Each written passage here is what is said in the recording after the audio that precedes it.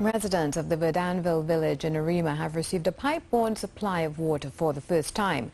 According to residents, for many years they have had to rely on a nearby river for water to do their laundry and to take baths before heading to work and school. At a ceremony hosted by WASA, the Minister of the Environment and Water Resources, Ganga Singh, said water for all is still one of the government's top priorities. Mahalia Joseph has more in this report.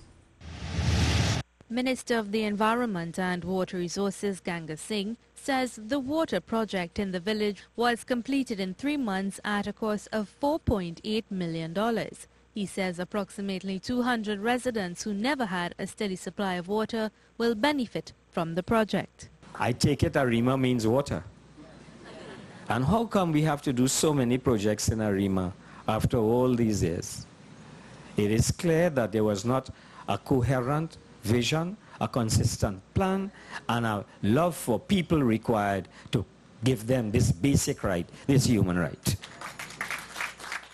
One resident and former councillor for the village, Vidya Mahabir, gave a recollection of her experiences without water as a child. Before we leave to go to school as children, we would have to fill barrels. If we do get the river clean, we would have to fill barrels, because when the quarry is there and all that slush washes down into the river, that was our only means of water.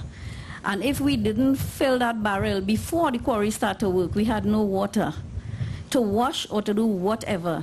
She even explained how they would get clean water if the river was filled with slush from a nearby quarry.